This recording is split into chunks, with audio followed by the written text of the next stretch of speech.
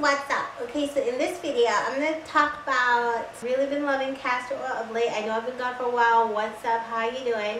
Okay, basically I've really started back on my situation with castor oil, and it used to be one of my favorite oils, but I rolled it back simply because I like to just focus it on my scalp, and I incorporate it into my golden elixir mix that I use to grow my hair on my scalp.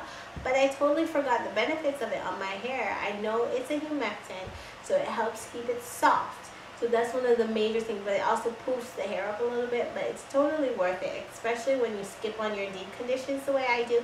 I'm always skipping on my deep conditions, and I always just don't deep condition. So if I skip a deep condition, I really want to focus on retwisting at night with castor oil and a little bit of EVOO or just some shea butter. Usually I like to use my leave-in conditioner, which is my rinse out, and then I use castor oil, and then that's basically it. So castor oil and my regular leave-in conditioner, and boom, that's it. And I retwist at night with some water on the hair itself. Yes, the hair will poof throughout the day, but at least I don't have to worry about parched, messed up, straw, haystack hair. Okay, I don't have to worry about that when I use the castor oil if I'm busy and I'm skipping on my DCs. You don't understand how important this is. This is the difference between saving your hair and just having messed up hair.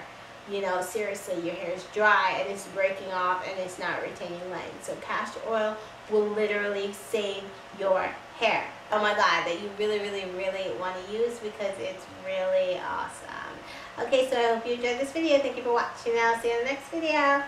Later.